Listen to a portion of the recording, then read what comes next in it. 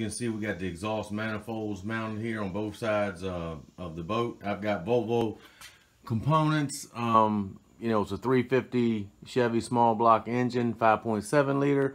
We got the exhaust manifolds mounted, and then we need to put the risers on. Notice here we have all this clean. It's not just cleaning the paint, but it's getting it filed down or sanded off so that it's an even surface.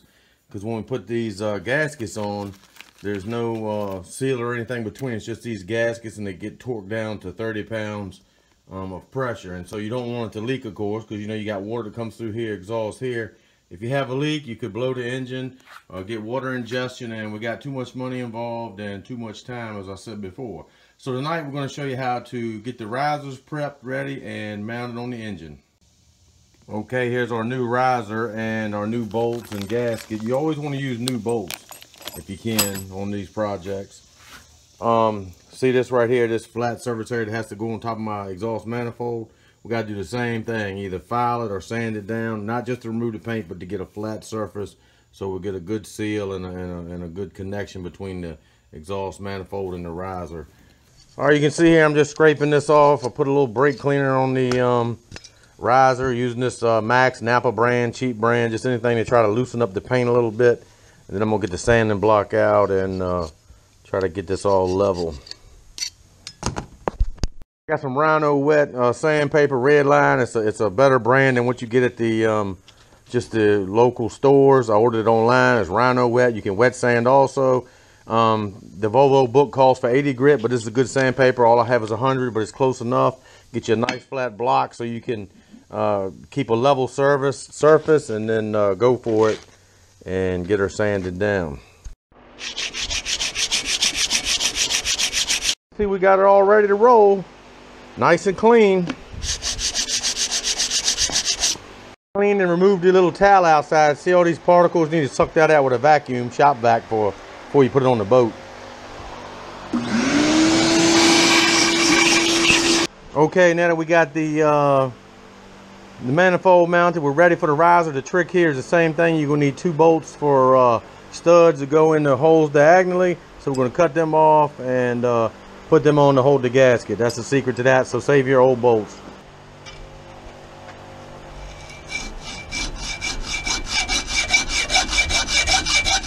Okay, while Clarence is making jokes, I'm over here sweating. It's 100 degrees here in Virginia. Now, I'm not talking about heat index. I'm talking about temperature. It's not 100 right now, but it's supposed to be 100 tomorrow. It's been up in the high 90s. All right, we got the heads of the bolts cut off. Now we need to make a little groove in here for the screwdriver slot to get it back out. Of course, you don't want to put them in tight. You just want to make a little groove here. I'm not as good as Clarence is cutting this groove. Well, here goes nothing.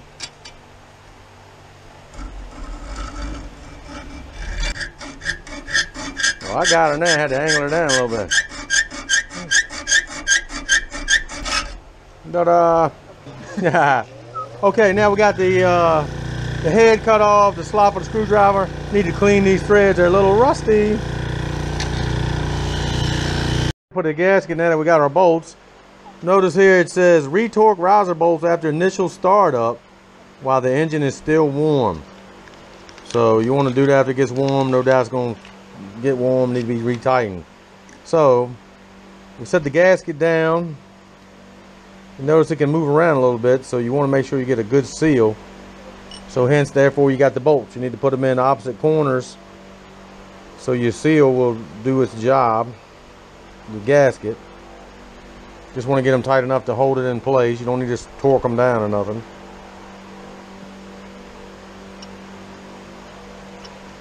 Now we're ready to set the riser on. Riser taken over to the boat. Clarence, I finally got him out of the chair. There's his chair. It is empty.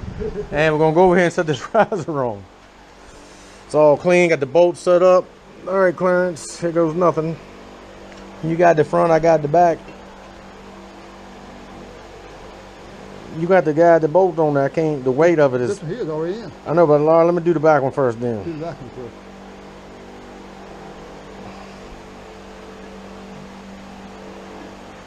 There we go. I thought maybe I messed up the head of the bolt or something.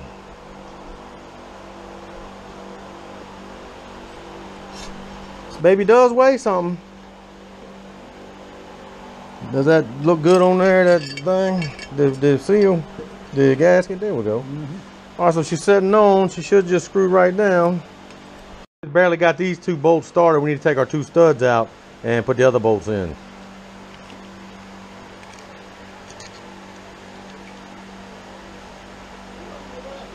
Get my handy dandy screwdriver here. Like I said, you don't have to tighten them way down or nothing. You got the other bolts, Clarence? Clarence is accusing me of taking a socket and a ratchet home, but I didn't do it.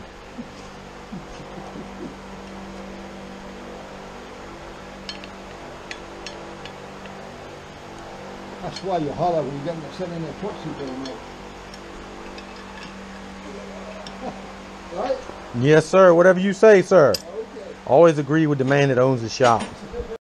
Okay, now we got to mount. It's time for the handy dandy torque wrench. We got to take these bolts down to 30 pounds of pressure, and the manual says to start, you know, on the corners, work across from each other, and you don't want to go straight 30. I guess we need to go about what, Clarence? About 15, then go 30? Or 10, 20, 30? 15. Okay. Last pass to go 30 pounds.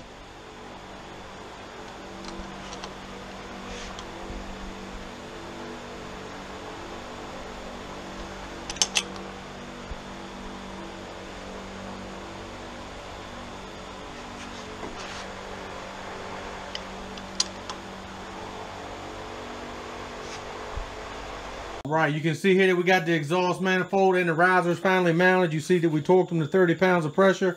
So we hope you might have learned something. If you do, make a comment, subscribe to the channel, and we'll continue to try to work on this 1996 Albemarle 24-foot boat project.